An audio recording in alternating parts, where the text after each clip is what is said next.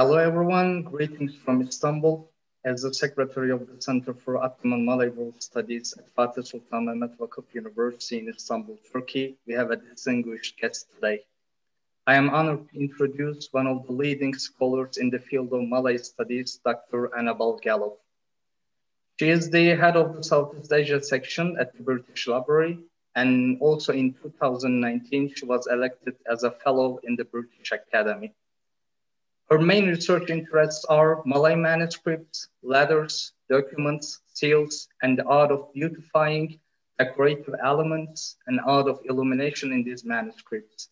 She has many published work in this field, and her most recent work, and perhaps her masterpiece, is Malay Seals from the Islamic World of Southeast Asia, published by National University of Singapore Press in 2019. She is currently continuing her research in the Quranic manuscripts and often shares her experience in her Twitter account and enables us to follow her progress. Digitization of the manuscripts is also another work she is carrying out, and it is also an important service and contribution to the academic memory of the Malay studies. Today, she will tell us the story of Hajj, the pilgrimage from Southeast Asia through these manuscripts, and also the Ottoman artistic influence on these manuscripts. Thank you so much for joining us today, Dr. Gallup. Now we are all listening to you. Thank you very much for that very kind introduction, Mr. Kopp, and I'm absolutely delighted to be talking and joining you at OSMAD today. I'm going to share my screen. So there, I hope you can see that now. Yes. So as announced earlier, my talk is on the Hajj from Southeast Asia. But what I'm not going to be doing today is giving you a full history of the Hajj, the pilgrimage from Southeast Asia, because as Mr. Kopp explained, my field is manuscripts and other cultural objects from the Malay world. And I study them in order to see what they can tell us about the cultures that created them. And as I was working on this topic of the Hajj from Southeast Asia, I realized that for much of the period for which we have sources documenting the pilgrimage, in fact, the holy cities of Mecca and Medina were under Ottoman control following the defeat of the Mamluks in 1517. And so I entitled my talk today, The Hajj from Southeast Asia, a story in sources from Ottoman times. But I'm going to start with the very earliest times, and my narrative will be embedded in sources, in written sources such as inscriptions, books, documents, and seals, and other cultural artifacts which testify to the long history of the pilgrimage to Mecca from the Malay maritime world of Southeast Asia. But at the end of my talk, I will also consider Ottoman influence on Malay manuscript art. So these prospective pilgrims in Lok Semawe, Aceh, photographed in 2013, are practicing the tawaf or circumambulation of a model of the Kaaba, and they're preparing for a journey which nowadays only takes a matter of hours or at the most a few days in an aeroplane. And in fact, Indonesia is the country which sends the largest number of pilgrims to Mecca from any country in the world on the annual Hajj, with many more coming from the other countries of Southeast Asia, including Malaysia, Singapore, Brunei, and the Philippines. So pilgrims have always undertaken the Hajj from Southeast Asia over the centuries, albeit not in such large numbers as nowadays, because they had to travel further and far longer than pilgrims from almost anywhere else on the globe, as evoked by the title of a recent book on the Hajj from Southeast Asia by Eric Tagliacozo, entitled The Longest Journey. Now, it's difficult to say when the Hajj began from Southeast Asia because there are so few sources from the early period, but there were probably Muslims living and trading in Southeast Asia from the very earliest days of Islam. And proof of this very early Arab presence in Southeast Asia came with the discovery in 1998 of the Belitung shipwreck, This was a shipwreck off the coast of Belitung, the island of Belitung in Sumatra, of a 9th century Arab ship, a dhow, which was made of wood, which has been carbon dated and assigned to Oman or that region, which was carrying a cargo of tongue ceramics and other treasures back to the Middle East from China.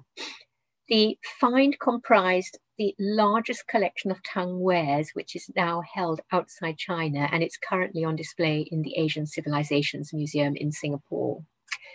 But the existence of this trade network means that there must have been small communities of Muslims living all over Southeast Asia for many centuries, for merchants would have needed to wait for many months for the monsoon winds to change for their return journeys back westwards across the Indian Ocean.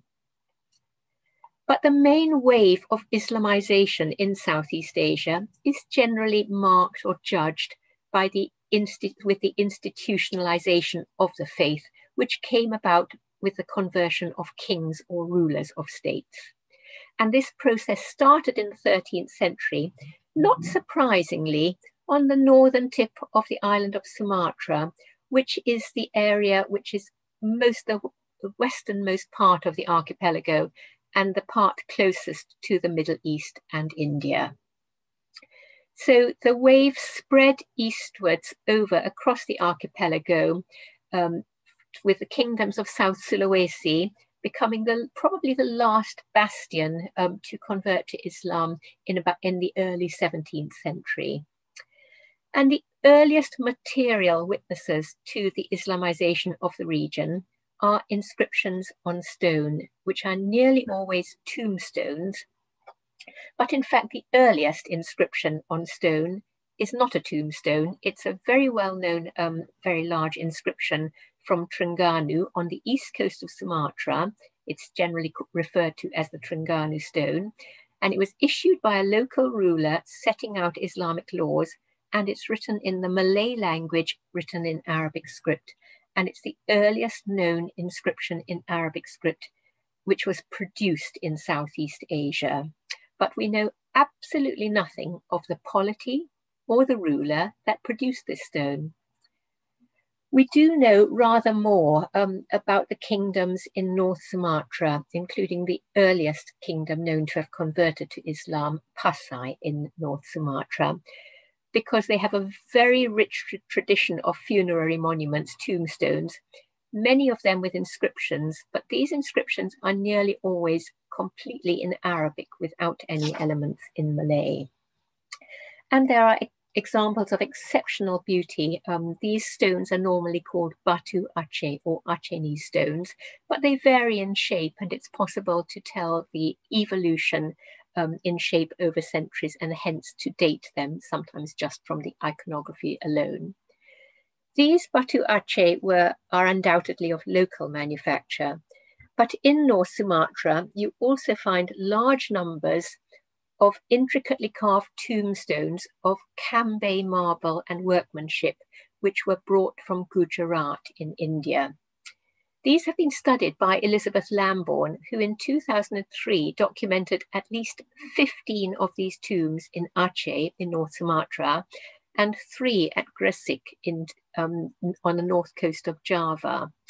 And in fact, this is the largest existing corpus of Gujarati tombstones, Cambay tombstones in the world, because those in Gujarat itself have generally been dismantled and reused as building materials over the centuries. Now, as you can probably tell from the quality of these black and white photographs, these tombstones were photographed and documented in Dutch colonial times, but there are still many other gravestones in Aceh which are hardly known or documented.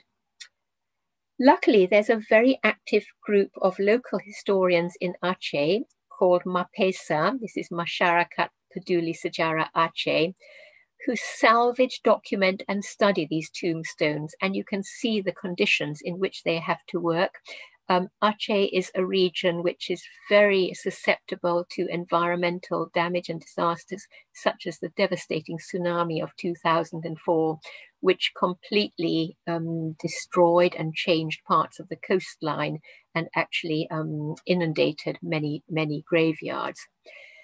So I asked one of my colleagues who works with this group, Arya Purbaya, if he could let me know of the earliest indication of the title Haji, indicating a pilgrim, found engraved on a tombstone.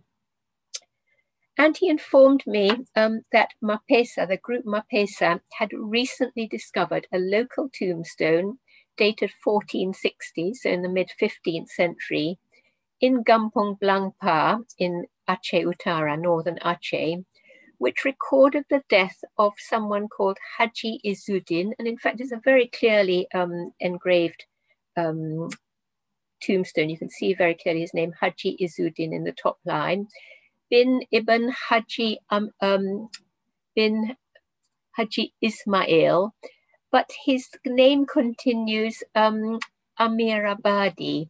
So in fact, although this is the tombstone of a Haji, someone who had performed the pilgrimage, whose father had also performed the pilgrimage, he was actually not a local, but from Amirabad in Iran, near Hormuz. So this is the earliest known tombstone made in Aceh of a Haji, but it's not of a local.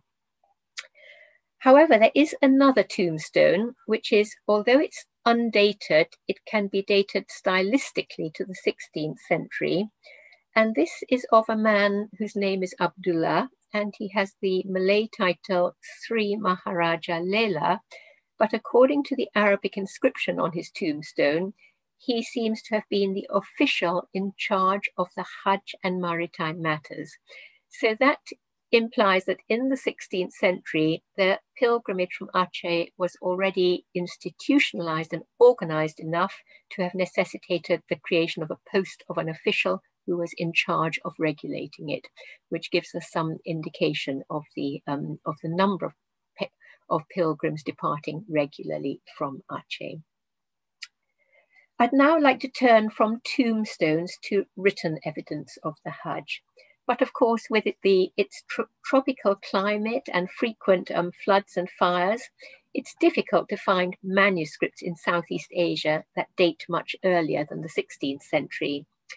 However, we do have later manuscripts which preserve earlier compositions. And through careful philological study of these manuscripts, we can evaluate and date these sometimes much earlier texts. Now, in my study for written sources from Southeast Asia on the Hajj pilgrimage, I was very lucky that an extensive study had already been carried out by my colleague Henri Chambert-Loire, who in 2013, with the collaboration of a large number of scholars, published a 3-volume compilation of Malay and other Indonesian accounts of the Hajj pilgrimage, dating from 1482 to 1890.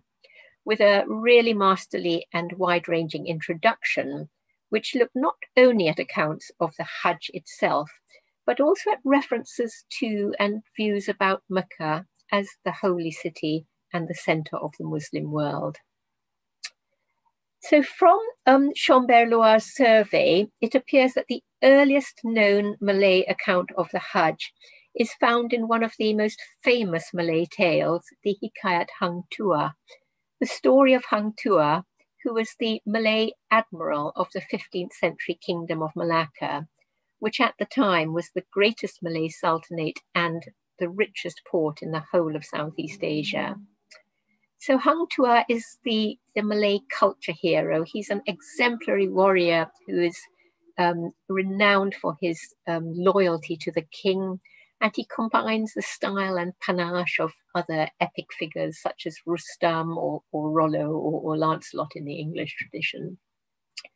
Now, Malacca was, of course, captured by the Portuguese in 1511, and the Hikayat Hang Tuah is believed to have been composed about 2 centuries later in Johor in the 17th century to try and evoke and capture the splendor of Malacca and to perpetuate the memory of its greatness. It was a very popular tale, and over 30 manuscripts are known, but most of these date from the 19th century. I think there might be one from the 18th or possibly the 17th century. And in this story, Hang Tuah is asked by his master, the Sultan of Malacca, to lead a delegation to Rum. Rum is, of course, the Malay word for the Ottoman kingdom, so the Ottoman Empire, and in this case, the Ottoman capital of Istanbul or Constantinople is known in Malay sources as Rum.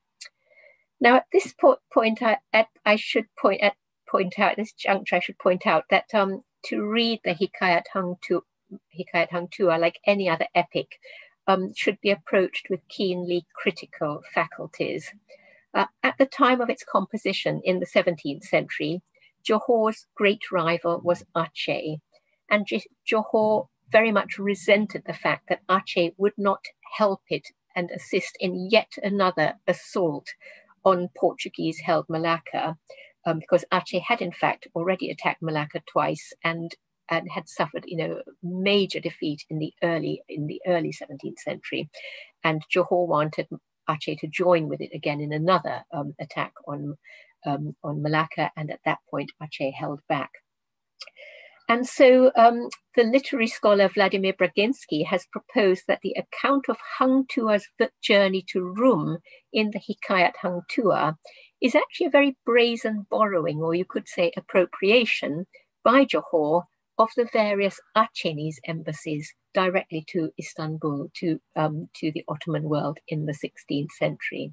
So the Acehnese experience has been transplanted into a Johor Malay story of Malacca.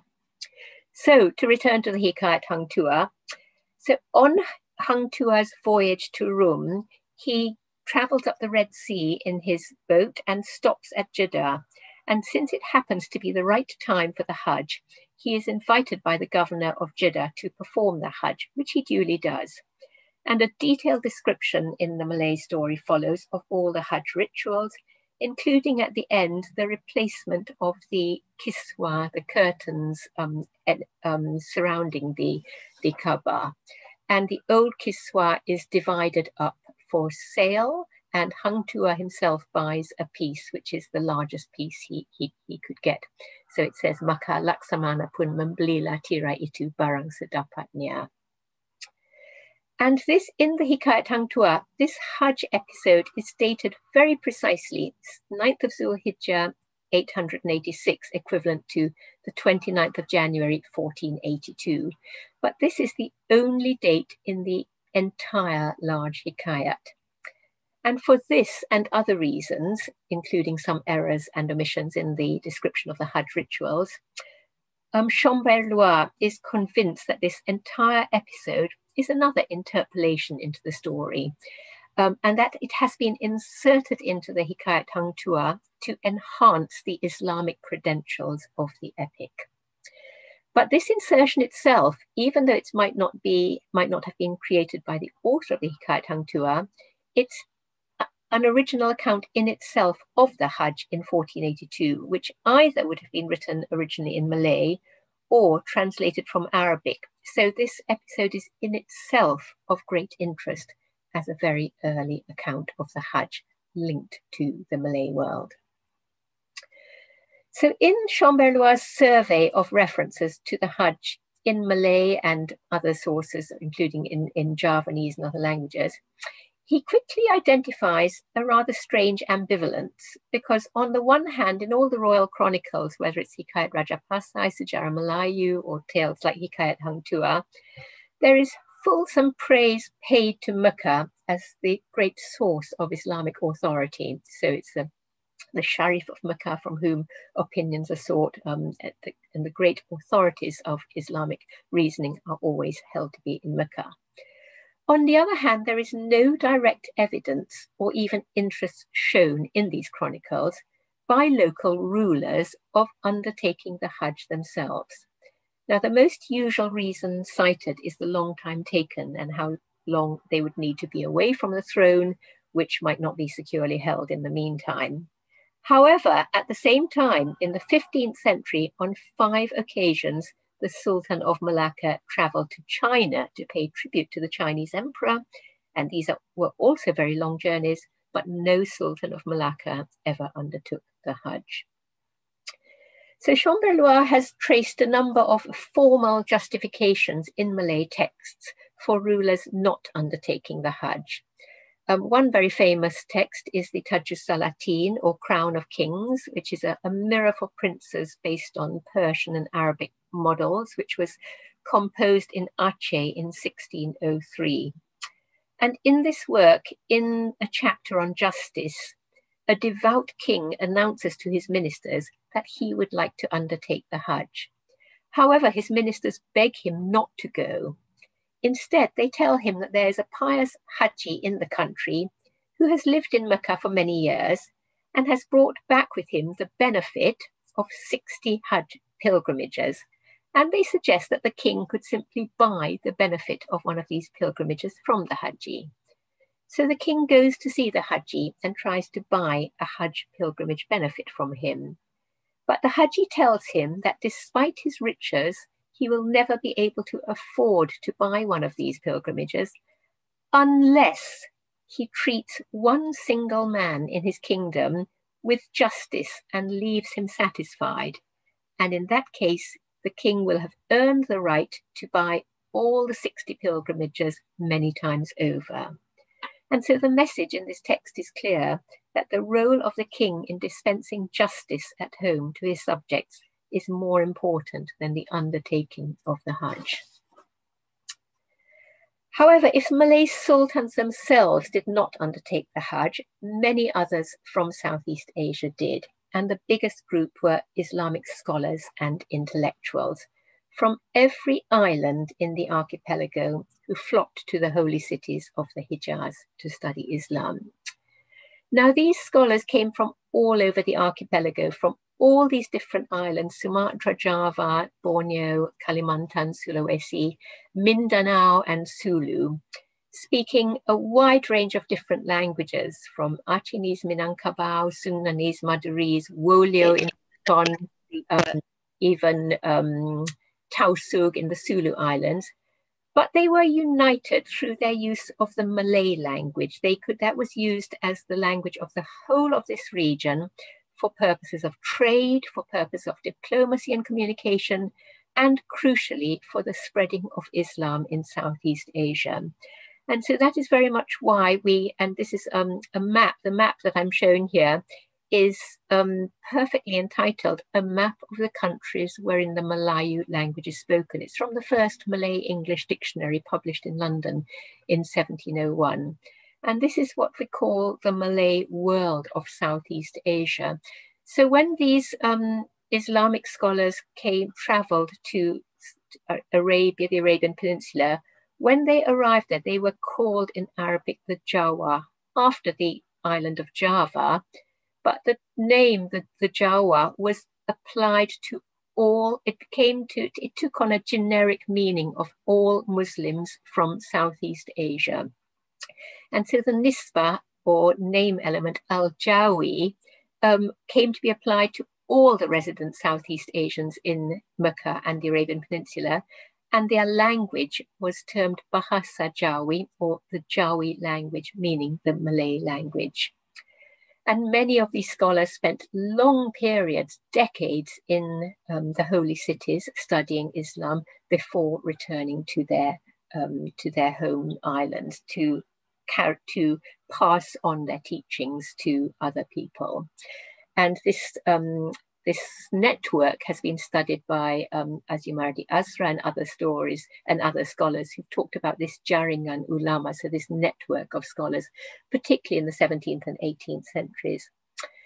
One of the most prominent of such scholars was from Aceh, Abdul Rauf of Singkil, who spent nearly 40 years in Mecca and Medina, also studying in the Yemen, before finally returning to Aceh to take up his post as the chief spiritual authority in the kingdom during the reign of the first queen, Sultana Tajul Alam.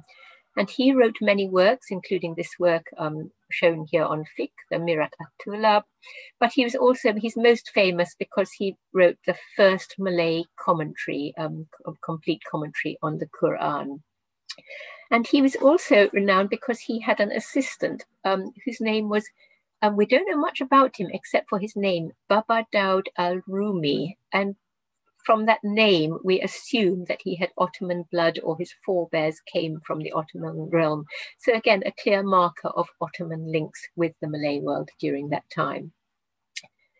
Another very famous scholar from Southeast Asia who also spent at least 2 decades in Mecca and Medina, and also traveled as far as to Damascus and to the Yemen for his study of Islam, was Sheikh Yusuf, originally from Makassar. When he returned from the Middle East to Southeast Asia, he took up a post in Banten as advisor to the Sultan of Banten. But he was, during the war with the Dutch, he was captured and exiled first to Sri Lanka and then to the Cape in South Africa. And he is really credited with developing Islam in South Africa. But the important thing here is his seal, which is inscribed very clearly, Sheikh al-Hajj, Yusuf al-Taj. Al-Taj refers to his Sufi title, Al-Tajul Khawati. So he was granted the title by his master in the Khalwatiya Tariqat, which he obtained the Ijaza, the certificate of that, in Damascus. But this is the earliest seal. It's dated 1088, 1677. It's the earliest Malay seal with the title Haji on it. So it's a real marker that we don't always hear from these scholars that they performed the pilgrimage while they were studying in the holy cities. But we assume, of course, that they must have, and we have proof on Sheikh Yusuf's seal that he certainly had performed the pilgrimage. So the scholars undertook the pilgrimage. We don't have evidence that the rulers did, but even if the rulers did not undertake the pilgrimage, their courts were important centers of dissemination of information about the situation in the holy cities, and prospective pilgrims would usually request permission from the ruler to undertake the Hajj. So this is the personal diary of the Sultan of Bone in South Sulawesi, Ahmad As-Saleh Shamsuddin, which is written in Bugis language and script. The Bugis tradition of keeping court diaries, which is an exceptional historical resource that we don't find in other Malay world kingdoms, it probably started under European influence, probably from the Portuguese or the arrival of the Portuguese. So the solar calendar, the Gregorian calendar, is used rather than the Hijra calendar. So you can see that these pages are for 1782 for the months of January and February. But something which I've only more recently realized is a very strange, again, Ottoman influence, that the Ottoman Rumi calendar is used for the names of the months. So here we have Kanunisani for the first month and Subat for the second month. So rather than the Hijra months, the names of the Muslim months, we have the Ottoman names used, which must imply a degree of Ottoman administrative and organizational influence in the court of Bone at that time. So these Bugis court diaries are set out like an office diary with 1 page per month, 1 line for each day of the month. But if you had a very busy day, the writing would have to go up in a spiral, as you can see, like a labyrinth, to use the amount of space available. So some days were quite quiet, but other days were extremely busy. And in an entry in this diary for May 1780, we find that on the 17th of the month, a note from the Sultan that he gave a prospective pilgrim to Mecca La Panuk a sealed permit, and on the 22nd of that month, the pilgrim took his departure for Mecca. Now, the diaries are written in Bugis, but they're in Bugis language and script, which reads from left to right, but occasionally you find words in Arabic, so you can actually see the word Hajj here on the 17th, and it starts Alhamdulillah and Al-Hajj, and so Hajj here in the entry for the 22nd. Now, this manuscript, like many other royal Bone diaries, which are now held in the British Library in London, are part of the Royal Library of Bone, which was captured by the British in an attack on the court of Bone in 1814 and entered the collection of John Crawford. So John Crawford was an East India Company official who was fluent in Malay and Javanese and who's writing a book on the history of on Southeast Asia, the Malay world of Southeast Asia. But he did not know Bugis, so he commissioned Malay translations of important entries from the Boneh diaries. And this is an extract from one of the Malay manuscripts which he had commissioned as translations from the Boneh diaries. And this is an interesting account of a visit to the court of Boneh in 1806 by an honored guest from Mecca, Ibrahim Zain al-Abidin, who reports on the Wahhabite actions and attacks in Mecca and Medina, demolishing venerated tombs, demolishing everything save for the tomb of the Prophet himself. And so we do see how the royal courts in the Malay world acted as points for the exchange of information from the outside world through the traveling and the coming forth and back of visitors.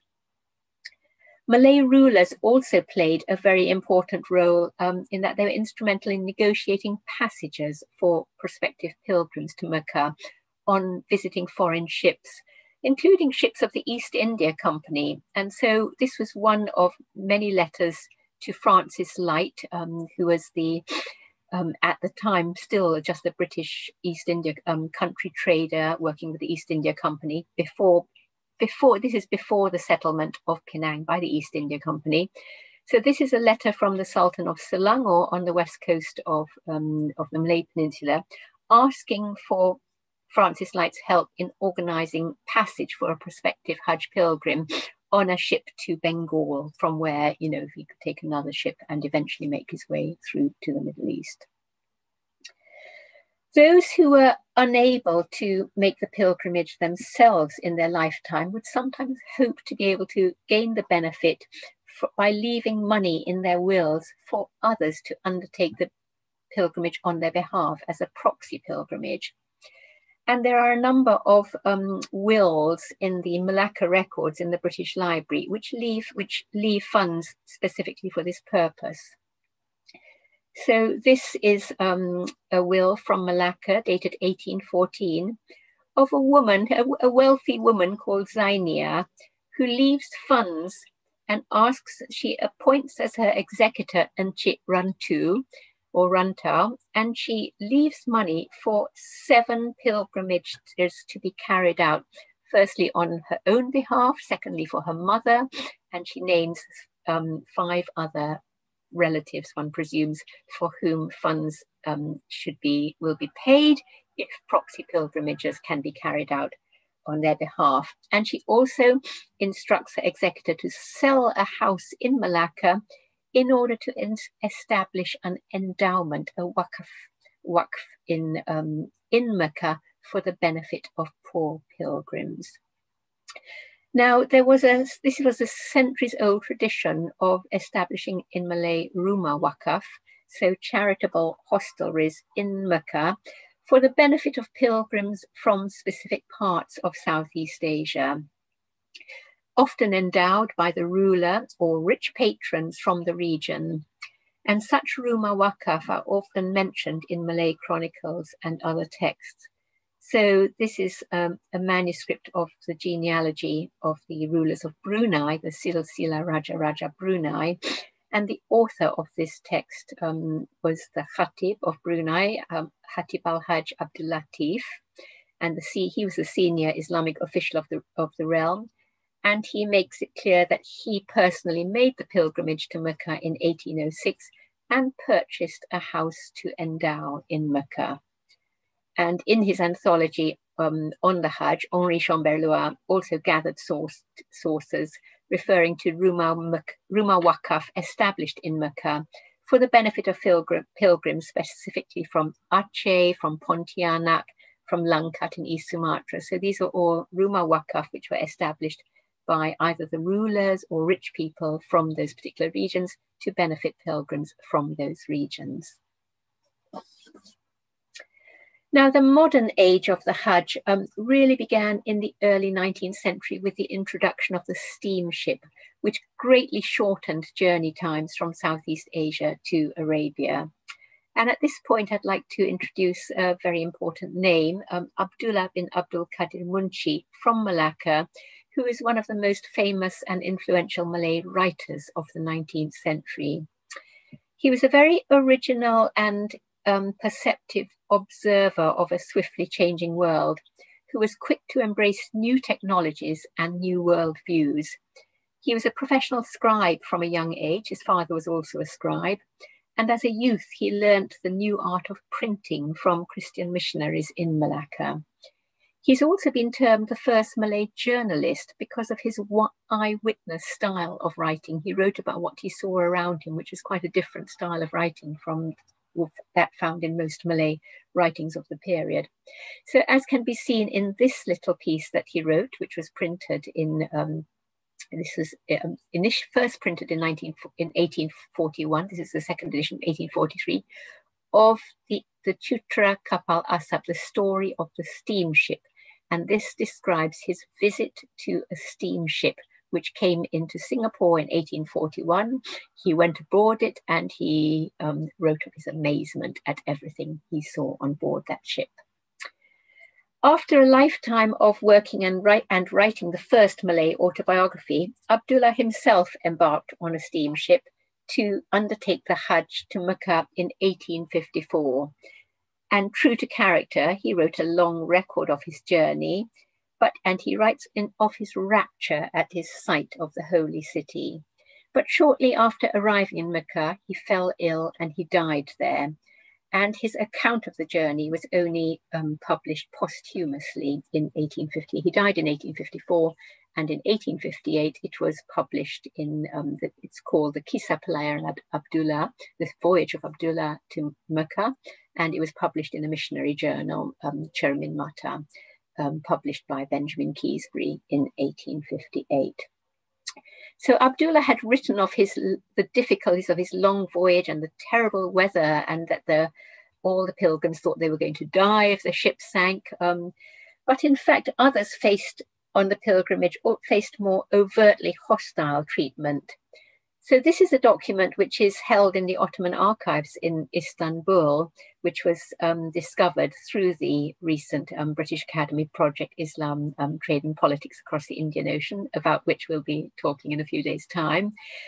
This is a petition addressed to the Ottoman governor of the Hijaz, which is sealed, there's the seals of 63 pilgrims from Aceh and Kerinci in Sumatra, protesting at their treatment by the Dutch and asking for action to be taken. Now, it's very interesting with this use of seals, because in the Malay world, the use of seals was reserved for royalty and court officials only. Ordinary people didn't have seals. We know that because Munshi Abdullah, in his autobiography, was commissioned to design a seal for a newly ennobled court official. But Abdullah himself prepared his will before he set off on the Hajj, and even his own will is not sealed. And that really shows that ordinary people who are not court officials did not have or use seals. But in other parts of the Islamic world, such as in the Ottoman world, in India, in Egypt, everybody at every level of society had a seal and needed it to transact any official business at all, such as a petition. And so the fact that all the seals on this petition look alike, and here's one you can blow up, and they're all dated 1289, the same date, implies that these seals were all made by the pilgrims on arrival in the Hijaz, and they're made according, they're very Ottoman in style, in calligraphy, and in shape, and in form.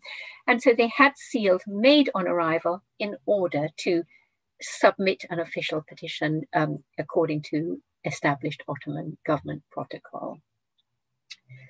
Now, as the number of pilgrims to Mecca increased with easier and shorter journeys, they needed guides and maps to help them prepare their journey.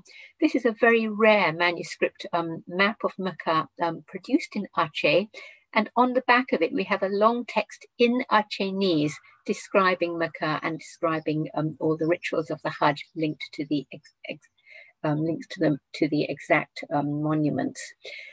This is probably late 19th century, around maybe 1860s, 1870s.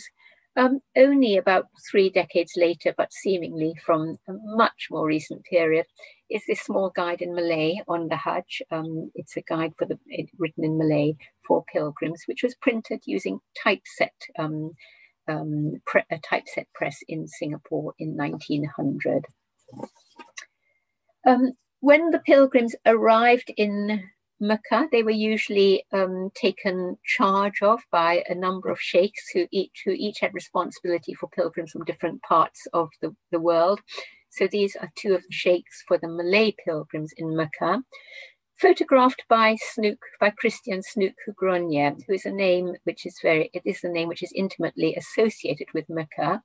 Snoek Hugronia was a Dutch scholar who converted to Islam and visited Mecca in 1884, and was the first person to take photographs of Mecca, and he wrote a book on Mecca, which he paid particular attention to pilgrims from Southeast Asia. So it's a really valuable source for the experience of pilgrims in Southeast Asia at that time.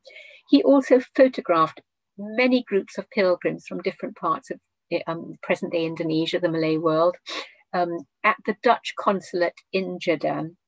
And he describes in his fascinating book that pilgrims from the Malay world often had a particularly difficult time in Mecca while on the Hajj, because they were cheated and picked upon mercilessly. And this is because it was generally known that they couldn't speak Arabic, and because they had come from such long journeys, and so many of them were carrying money either for the needs of their journeys or to carry out these proxy pilgrimages on behalf. They were given commissions by relatives and others. The sharks knew that they had funds, and because their understanding of Hajj rituals was so limited, often unscrupulous locals would make up fake rituals and charge the pilgrims for the undertaking of these extraneous rituals. On their return to Southeast Asia, of course, the pilgrims were welcomed home with great pomp, and even to the present day, these are pictures from contrasting a century apart in Surabaya in the 1880s, setting off on the next leg of the return journey to the K Islands in Maluku. And the top picture is from Brunei in the 1970s with a ceremonial arch welcoming a pilgrim back from the Hajj. When pilgrims returned, of course, they brought back souvenirs and mementos. Zamzam water to the present day would always be carried, but some of these souvenirs were much more high-end. For example, in the richest pilgrims might be lucky enough to get a piece of the kiswa, and this is a very fine jacket made for one of the Patani royalty, princes of the royal family in southern Thailand. Pilgrims also brought back certificates and maps of the Holy Land. You can see that in the tropical conditions of Southeast Asia, these were greatly treasured, even if they didn't always didn't survive over the years so well. So this is a copy of a map brought back from Mecca, it's held in a private collection in Kerinci in province of Jambi in central Sumatra, and was only digitized in 2007. So it was at least 100, maybe 140, 50 years old at that time. And other typical souvenirs that were brought back were talismanic charts, and of course books and manuscripts such as copies of the Quran. And at this point, I'd like to ask, so what impact did Ottoman arts have on the book arts of the Malay world after so many centuries of contact? And particularly, the contact was mostly through the melting point of Mecca. There might have been some contact with Istanbul, but much more often was contact through the cities of the Haramain in Arabia. We certainly have evidence of a few Malay calligraphers and artists in Mecca who were studying in the Ottoman style. So one of the finest examples known is a prayer book, a Kitab Maulid, which is now held in the Islamic Arts Museum, Malaysia, in Kuala Lumpur. And it's copied in superb Ottoman-style calligraphy and illuminated in an Ottoman style, but the name of the scribe is Ibrahim al-Hulusi al-Sumbawi, so from Sumbawa in present-day Eastern Indonesia. Although this prayer book is not fully dated, what is very important, and it's also held in the Islamic Arts Museum in Malaysia, is a letter in Malay with quite a lot of Arabic from somebody called Abdurrahman from Kelantan. This is his seal, it's blown up here, his seal is Abdurrahman. And he writes in this letter to the Sultan of Pontianak, he's writing from Mecca, and he says that he is studying Ottoman calligraphy, he's studying Menurat Istanbul, he's studying how to write in the Istanbul style, and he names as his teacher the late Ibrahim al-Hulusi. So he was studying with this scribe, the scribe who wrote this prayer book. So we do know that there was a little coterie of Malay scholars studying Ottoman calligraphy. This is in the Sultan's mosque, the Masjid Sultan on the island of Penyengat in the Riau Islands, just south of Singapore. And it's held in the mosque. There is a very fine Quran, illuminated Quran, and the explanation label states that it was written by somebody called Abdurrahman Stambul. I don't think he's not the same as the previous one who's from Kelantan, because this one came from the island of Lingga, and he was sent by the government of Lingga to Cairo to study Ottoman calligraphy, and it's called, it mentions here, Gaya, study Khat Gaya Istanbul. So this Quran is said to be by his hand, and yet I think it would be quite important to have the opinion of an expert on Ottoman calligraphy to state whether this hand is indeed recognizably influenced by an Ottoman style or not, because from the aspect of illumination, it's a very typically Malay Quran in the East Coast style, strongly influenced by the art of Trengganu on the East Coast. So in fact, to be honest, what is perhaps surprising is that it's quite rare to find clear examples of Ottoman-inspired calligraphy in the Malay world. Much more common is the continuation of traditional calligraphic and decorative styles associated with regional traditions from the Malay world, which continue to be practiced even in Mecca itself. So here are two examples of typically Malay illuminated manuscripts, which were actually produced in Mecca at a time when it was under Ottoman governance. But these manuscripts are produced in a purely Southeast Asian idiom.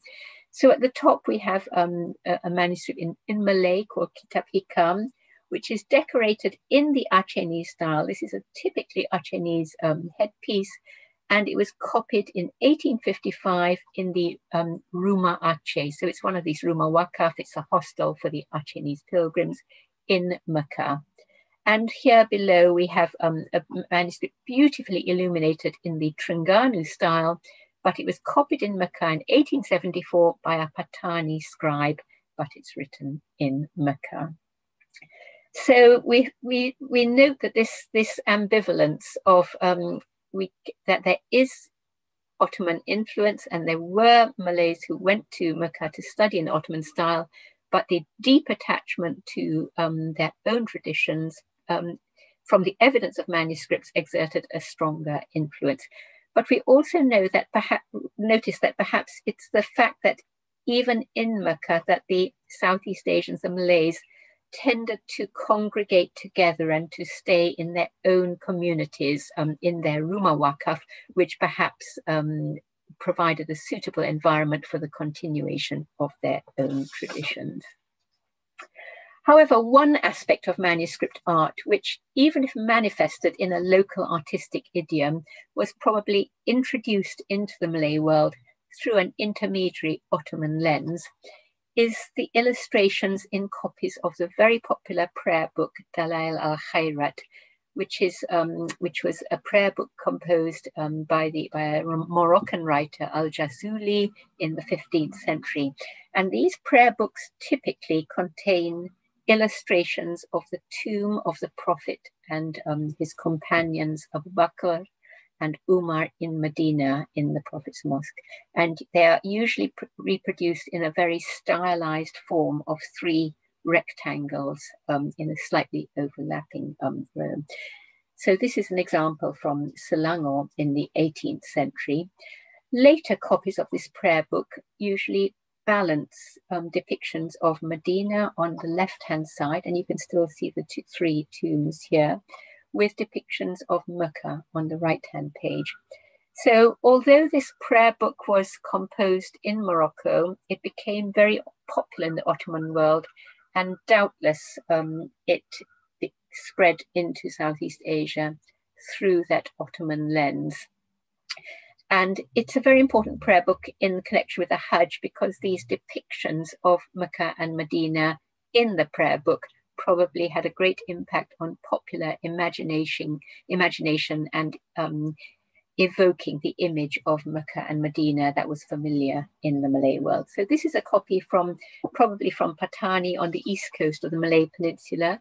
There are many other copies known from Southeast Asia. This is a sumptuous copy, which is probably produced in Terengganu, very heavily gilded. Again, we can see the 3 tombs here and the mimbar of the Prophet from Medina on the left and the Kaaba in Mecca on the right.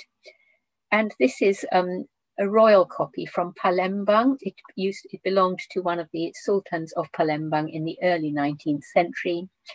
And this is quite unusual, as these drawings are found not in a copy of the Dalail al-Khairat, but they're found in a Quran from Aceh. This is the only Quran manuscript known with these illustrations of Mecca and Medina in a Quran manuscript.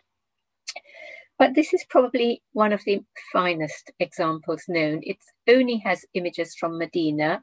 And so you have the tombs on the right-hand page and the mimbar of the Prophet in a very stylized form on the left-hand page. So this manuscript was probably created in Patani or Kelantan in either the late 18th probably or the early 19th century. It's one of the most perfectly judged examples of Malay manuscript art.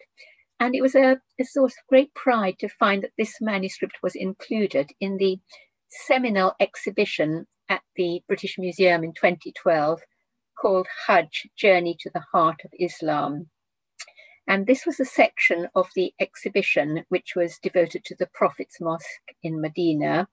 And you see, so alongside an Ottoman textile, which was made on the orders of Sultan Selim for the Prophet's Mosque in 1803, there's an exhibition case here with 2 massive brass candlesticks on loan from the Benaki Museum in Athens, which were made by the 15th century Mamluk Sultan for the mosque in Medina in 1482. And there's a 17th century Turkish tile from depicting the sanctuary at Medina. But in the middle is this small, beautiful Malay manuscript of the Dalail al-Khairat. And it was very, very significant for Southeast Asia, because this is a region which is normally wholly neglected or relegated to the periphery in exhibitions or discussions on Islamic art. So to see a Malay illuminated manuscript in this exhibition, and indeed at the very heart of the world of Islamic art, was a really moving experience. And its presence here in this case also bore witness to the fact that for centuries, Malay pilgrims from Southeast Asia have been an integral part of the Hajj. So on that note, I'll end my talk. So thank you. Teşekkür ederim. Terima kasih. Thank you so much. Thank you so much for this really, good and in detail presentation, Dr. Gallup. It was really informative. From the royalties to the ordinary people of the Southeast Asia, You shared many different and various images with us and told us a different story of Hajj maybe. It's the same story, but I mean, through the manuscripts, I mean, the old documents, it was really rich and colorful for us. Thank you. Maybe, I mean, there is one question about your presentation. For example, you told us that the influence, artistic influence of the Ottomans actually, in compared to the traditional one, was, I mean, rare. I mean, if we consider the regional differences, can we say that some regions, in compared to the others, were, I mean, more influenced by the Ottoman artistic influences? Yes, I think the area which was most strongly influenced actually was the east coast of the Malay Peninsula. Terengganu, Patani, Kelantan was much stronger. You really don't see Ottoman influence at all in strangely enough, in the manuscript art of Sumatra, even in Aceh, it's not evident at all. But you do see it quite strongly in Patani and say Terengganu, albeit reabsorbed into a Malay style. So there are a number of features. One is that they're in the page layout of the Quran. So there was an Ottoman model of how of laying out a Quran manuscript, which was developed in the 17th century, which was a very clever system, which worked out that you could fit one juz of the Quran onto exactly 10 folios of paper, which is 20 pages. So you always had the first line of a new juz at the start of a right-hand page, and on every page there would always be a complete number of ayah, of verses. And this was especially good for memorizing the Quran by heart, because you could picture, it was always on all manuscripts, the same amount of text was on each page. And this model is followed very accurately in all Qurans from Patani and Terengganu. You always find this Ottoman model of page layout. So even when the style of decoration is Patani style, you would find that the model has been borrowed from the Ottomans. Now, you don't find this in Aceh. So in Aceh, they just started to write the Quran, and some people had bigger handwriting and some people had smaller, so the number of pages would vary.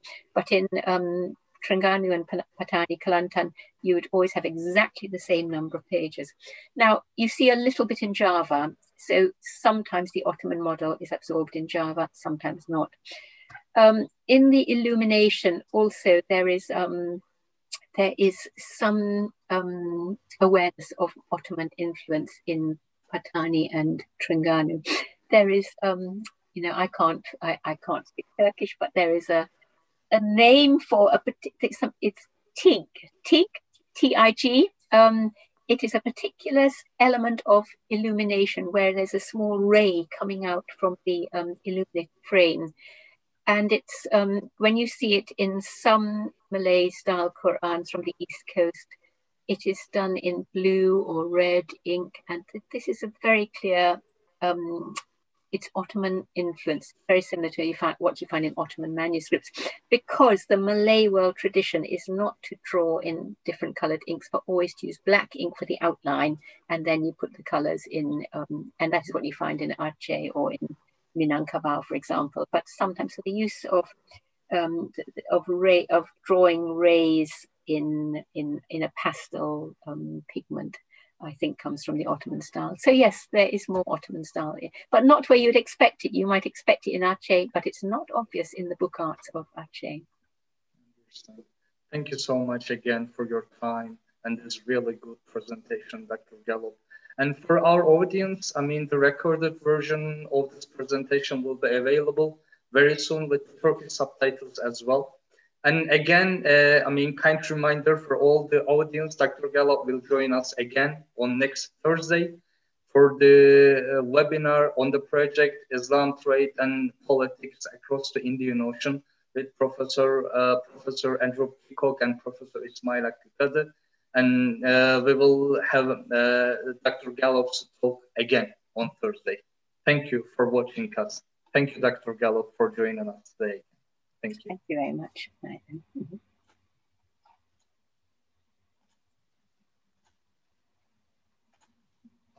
Okay, Dr.